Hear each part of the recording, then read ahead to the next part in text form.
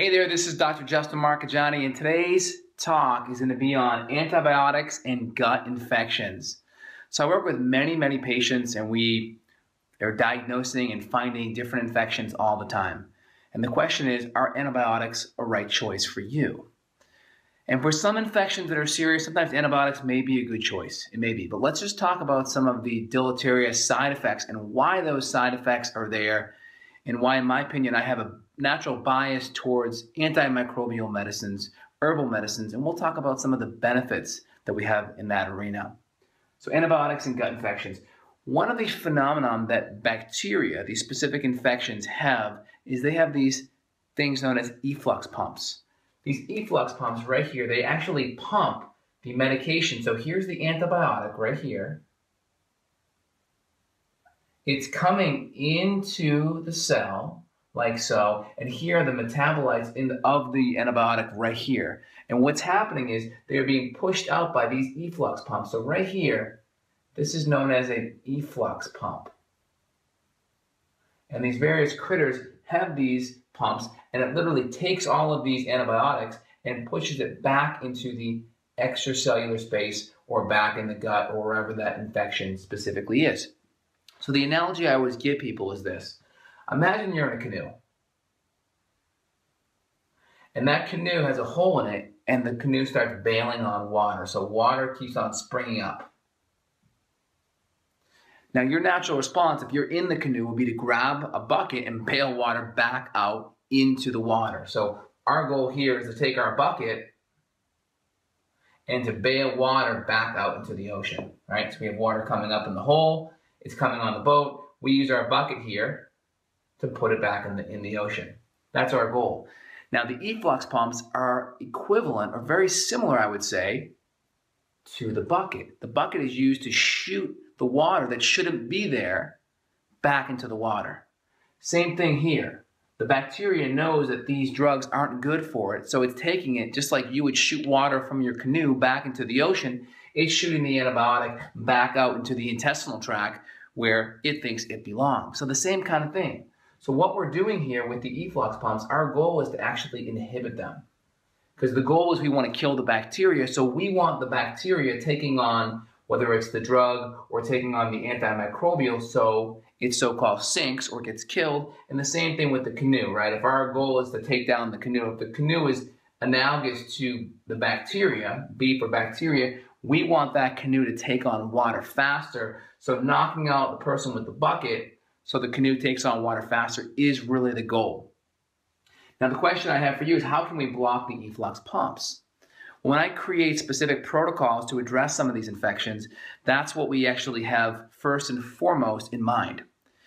There's a family of herbs called berberines. I'm going to write that out here. And in that berberine family, some of my favorite herbs lie. So one of those herbs would be golden seal. Golden seal is an awesome herb. Another one would be Oregon grape. And another one would be barberry. Now what these herbs actually do, what they all have in common, especially golden seal, this is my favorite right here, they actually have efflux inhibiting properties.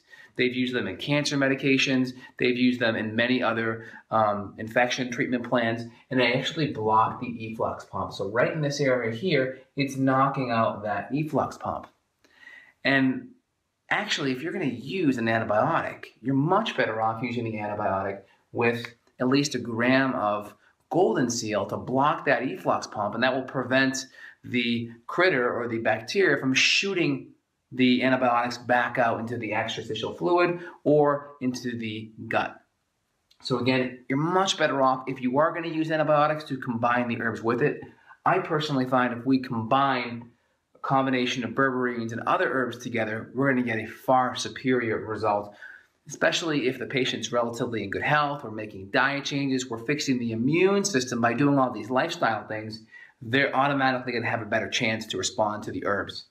So natural ways to address the infection. So one is we use a local gut killer, and my local gut killers would be like the golden seal. So that's my local killer. We'd also want systemic killers. So now that we have local on board, having a systemic killer is actually the way to go. A systemic killer would be, in other words, like Artemisia or wormwood. It actually gets in the blood and actually has a systemic effect on the body, killing.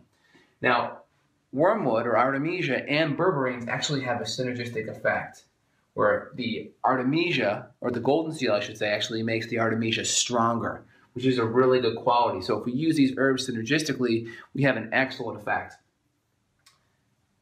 Another killer is we add one more specific herb in there that's specific to the infection. So if we have a virus going on, we may use silver.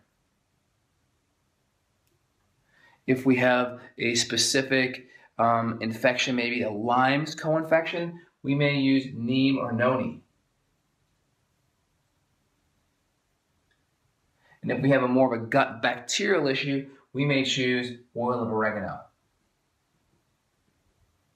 So depending on the infection is really how we're going to create that herbal cocktail. And again, efflux pumps really are the problem, and that's why a lot of antibiotics have side effects. And most antibiotic protocols are only about 10 to 14 days. So when we use a natural antimicrobial program, we can actually have that program out 60 to 90 days, and we can slowly break down this whole efflux pump system that way as well. And how we're blocking it, we're using specific herbs like the golden seal, and their natural ways to address the infections are stacking some of these synergistic herbs together, like I mentioned. Again, my bias is towards the natural herbs, but antibiotics with certain infections can be beneficial. My goal is to always try to save the antibiotics to absolute last resort and use Mother Nature first and foremost. So this is Dr. Justin here signing off. If you have a gut infection or a tough to remove parasite or H. pylori infection or viral infection, feel free and reach out. These critters are common blocks to prevent you from healing, and they keep your gut leaky. So reach out if you have any issues. My information's all below. Thanks, and have a great day.